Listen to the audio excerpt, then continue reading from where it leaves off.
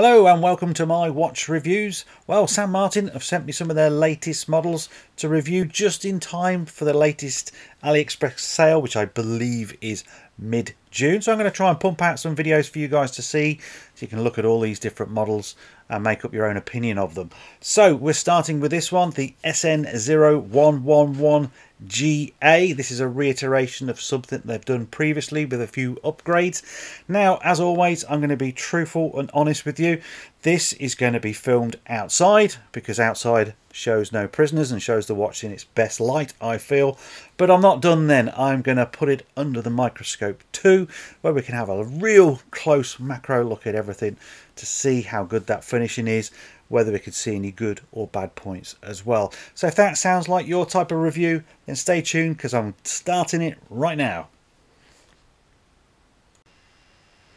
Here we go outside and you get your first look at this watch, and it looks fantastic, let's face it. But there is one massive elephant in the room, and of course that is the borrowed design. Probably the most borrowed design there has ever been on a watch. So as long as you're comfortable with the lack of originality, then you'll have no problem with this watch. As always with San Martin, you get a lot for your money. This one is packed with all of the goodies, plus you get that San Martin excellent finishing, and it's got a few extras with this one too, some new upgrades. So let's start with the dimensions. This is a 40mm diameter watch. That is excluding that rather protruding iconic crown guard. It is 47.5mm lug to lug. You've got female end links there as well, which is going to help contour on the wrist for sizing. It's 13.2mm thick, so not too thick. Will fit under your cuffs as well. 20mm lug width. Now, ironically, those dimensions are exactly the right dimensions. I've measured them personally, and for once on San Martin's listing, they are correct on there too. So 10 out of 10 for that, San Martin. However, here you see the first problem, or the problem I've got trying to film outside. I have to try and shield the light. This watch is extremely reflective, despite it having anti-reflective coating on the crystal. The bezel is well, high gloss. You've got an enamel dial. I mean, great, it's got an enamel dial. We'll be looking at that more closely, but as a result, we've got this sort of washed out look, unfortunately. So some of this review is going to be of shots like this, and some will be slightly covered where I'm just trying to show you the features. So please bear with me. It hasn't been the best one to record at all. So it's all about the looks with this one. And like I've said, it's got this ceramic bezel. I think a lot of San Martins have got ceramic bezels now. It's high gloss, so it shows up fingerprints. I can see one there about 11 o'clock. You've got a lume pip at 12. It's unidirectional 120 click. I will show you the clicks a little bit later in the video. Looking more closely at the dial, well, this one has got the Mercedes set of hands. You can also get these with plain sword hands as well, should you choose. You've got applied indices throughout. What is great about it, it's a no date watch. It is an NH35 movement, so you do have a ghosting position on the crown, but having no date means you've got no cyclops, which means you've got symmetry throughout, and I really do enjoy that. This one comes with an enamelled dial. So enamelling is basically molten glass, for want of a better word. It gives that perfect luster, and is as old as watchmaking itself, really. Enamel dials have been around for a very, very long time. Should be pretty much flawless, and we'll be looking at much closely at the microscope because I'm keen to see how good they have done it. Finishing the dial off, well, there's a basic minute track. You've got the applied logo at 12 with the San Martin embossed into it, which I personally like.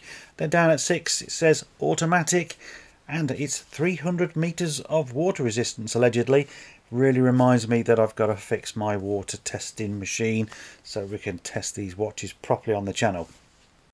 Moving on to the lume shot, and a quick blast with the UV pen shows this has got BGW9. It's a light blue hue to it, although the camera seems to give it a bit more of a greenish tinge. This is a time lapse over 20 minutes. I think it did okay. It seems to fade quite a lot and then sort of stay faded for ages. Not the best I've seen, but pretty decent all the same.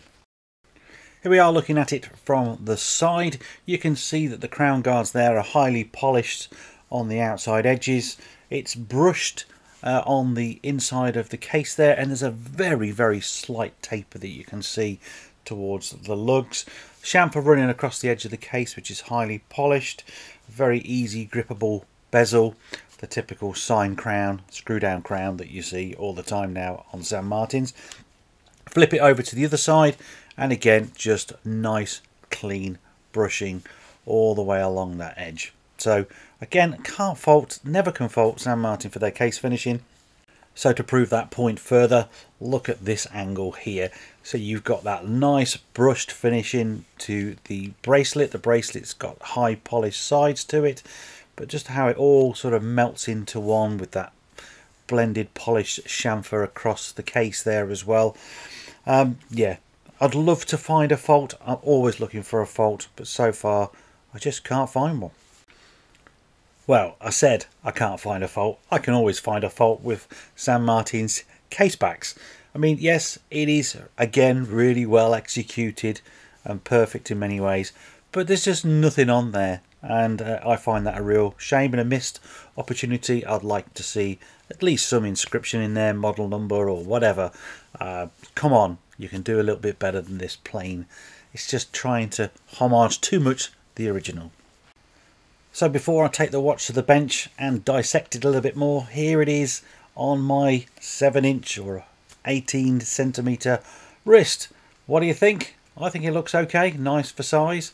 So with that, let's go to the bench. Okay, watch in hand, excuse my fingers. First of all, the alignment of the bezel, I think that's pretty spot on. One click that way, you can see it's quite obviously off. The action, there's 120 click rotating bezel there. Sounds nice, feels nice and easy to do, and yeah, pleased with that. My main negative, which I'll talk about shortly, reflection. Reflection is everywhere.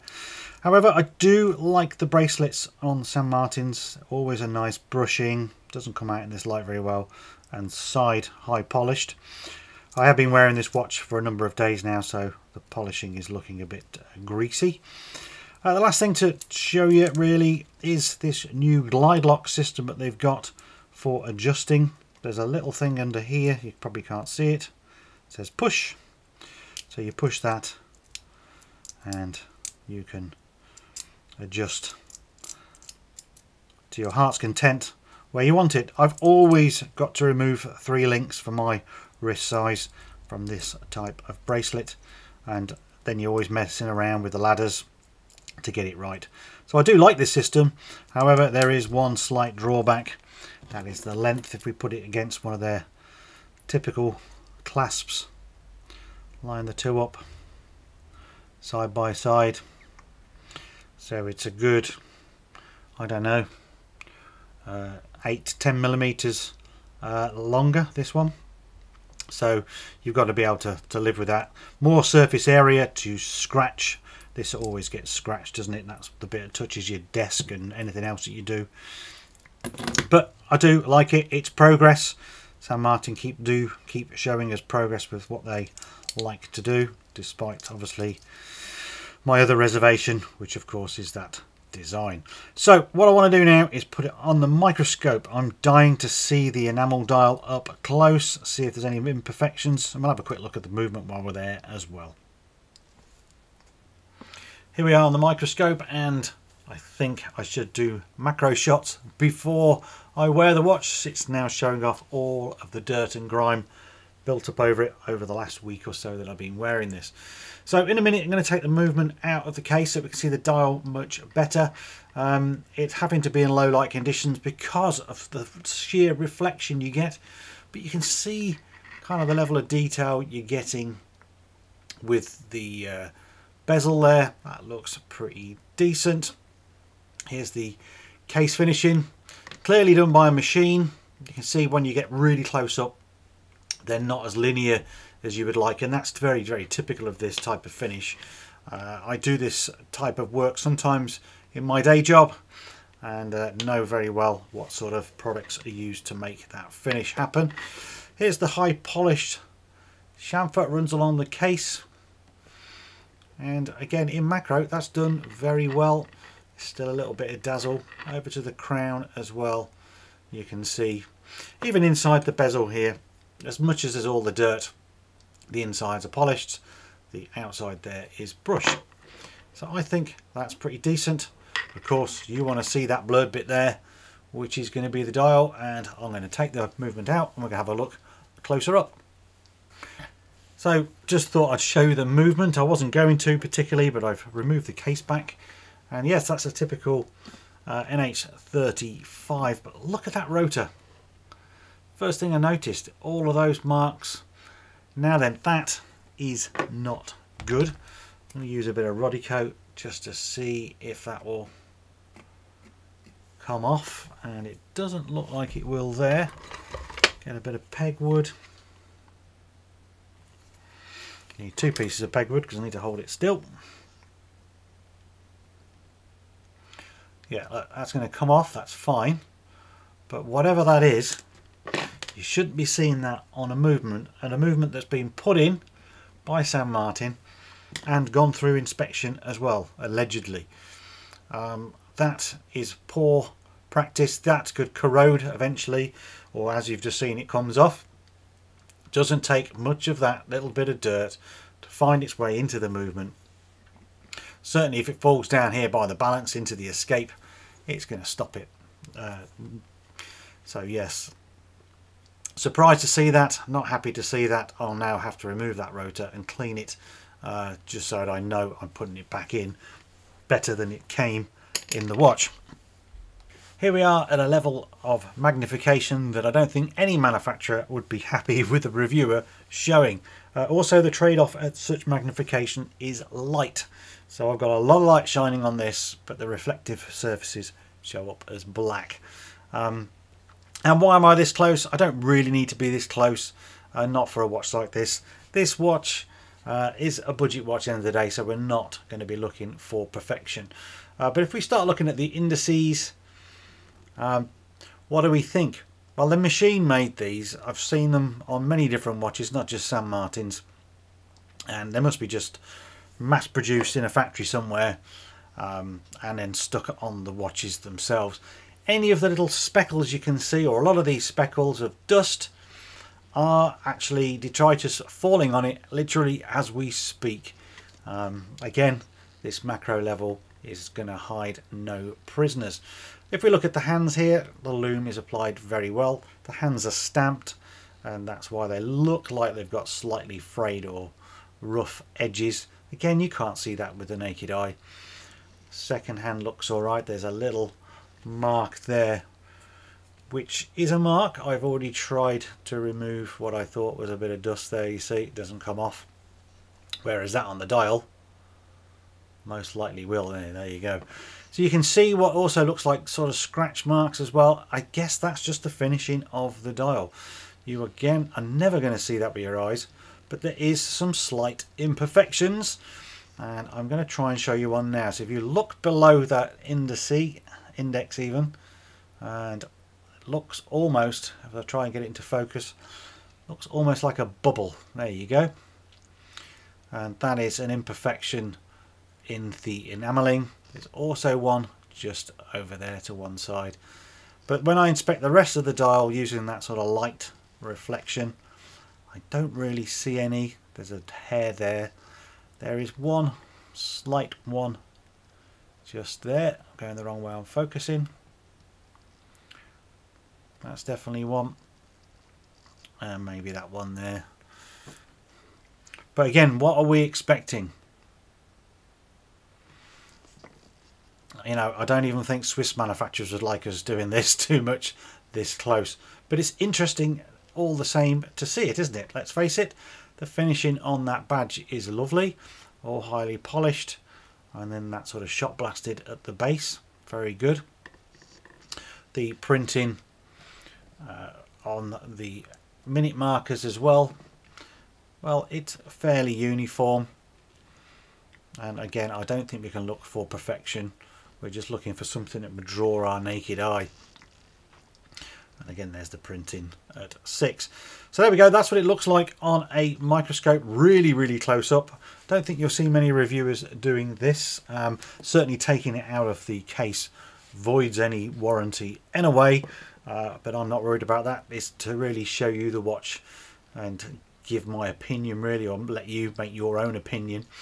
So if you've liked seeing a movement, well, a dial so close up, you want to see this in more of my reviews, then please let me know. I'm more than happy to take just about anything out of a case. Doesn't worry me at all, other than the fact that I've now got to spend probably half an hour trying to pick off all these little bits of dust, and then try and clean that rotor as well. There we go, making a start already. None of them picked up either. There we go. Right, back to the rest of the review. While we're on the microscope, I wanted to show you another strange thing. So you're looking at the end of the clasp.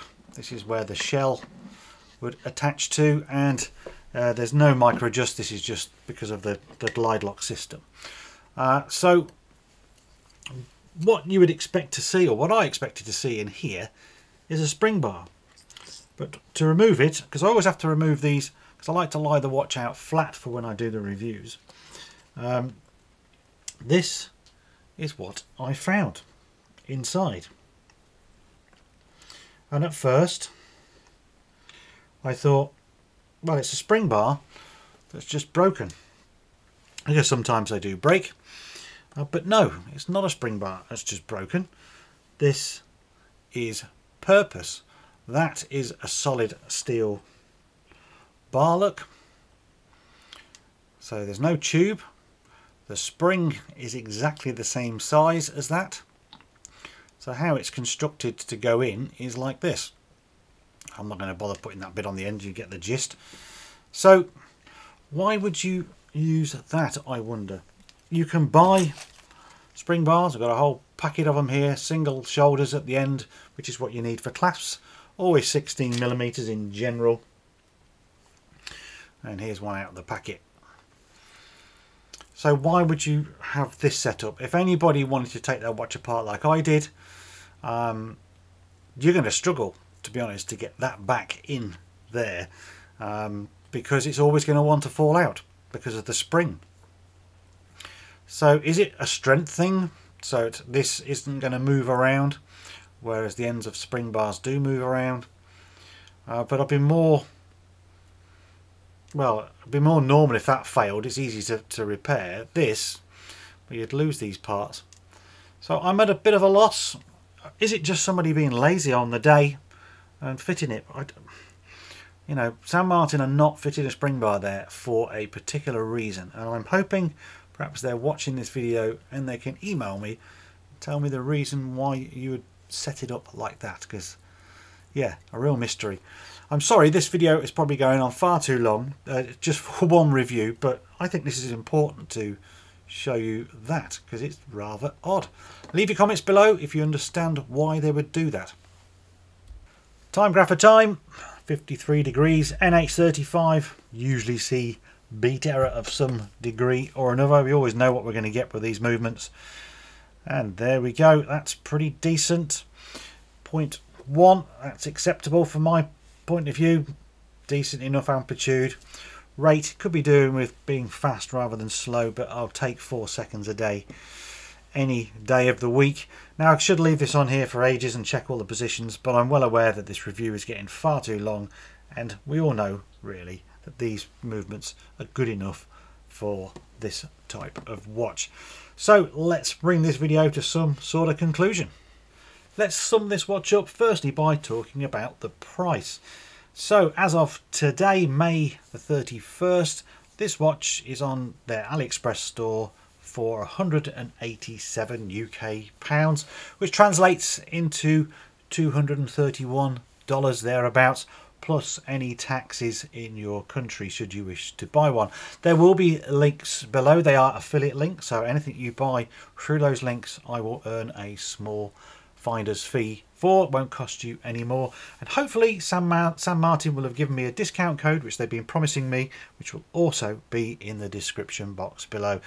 There is an AliExpress sale coming mid-June, and that's the time to go and buy any watches from AliExpress, because that's when they're on at their cheapest deals, or should be. So keep watching this one because it might drop even further, who knows. So the good and the bad. Well, let's start with the good. It's a San Martin, so you get in that known quality. The finishing is nothing short of epic. I think for the sub £200 mark, you'd be struggling to find anything better than this. You know, sapphire crystal, you've got a ceramic bezel, you've got that enamel dial as well, and then you've got the new glide lock system. So they're offering a heck of a lot for the money, and for that, yeah, I don't think it can be beaten, in all honesty, and I'm sure just about everybody else will say that for San Martin. But of course, the negatives are, well, originality. This is probably the most homage design in the watch world ever, and I'm not really a fan of that. Certainly not this design. I never have been. It doesn't really float my boat particularly. I've enjoyed wearing this one and getting to know it, but I just don't see the attraction of that design. I do believe really that the original watches that they're all aspiring to be is more of a status symbol than actually clever watchmaking or anything else like that. So that's my take on it. The other negative really is the result in having that high glossed ceramic bezel plus the enamel dial is that you get a lot of dazzle of this. The light reflects off it all over the place. It's been very, very difficult to film where I can get a good clear shot of it. And likewise, when you're out and about, you know, it is a bit blingy in that respect. And yeah, maybe I like a bit more of a subdued watch. So that is another negative for me. And then finally, that spring bar thing. You know, I've got it now in a little container here. What on earth is that?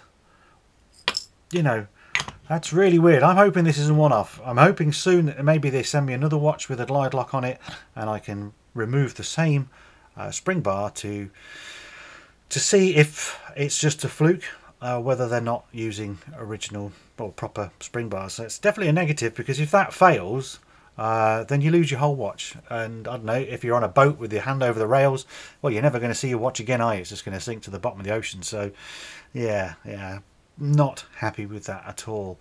So yeah, there we go. There's the pluses and there's the minuses. That's the end of this review. You will see quite a few San Martin reviews coming from me in the next couple of weeks, and that's purely just to coincide with the sale. They've sent me a few to get through, and I want to show you them all now while the going's good, because if you do like any of them, this is the time to pick them up. Then after that, back to the vintage stuff, because I've got some more of my own personal watches that I want to show you. However, those videos don't seem to get the views, which is quite sad really. If you want to see a bit more of me, then head over to the main channel, My Retro Watches. There you'll see me restoring old vintage watches, taking them apart and putting them back together. Always nice to see new folk over there. You can check me out on Instagram, My Retro Watches. I post as much as I can about what I'm doing or what I'm working on at the time.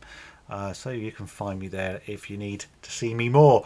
Other than that, I will see you in the next review. Thanks very much for watching this one. Give it a thumbs up if you liked it. Leave comments below. I do read them all, and I try to reply to as many as I can.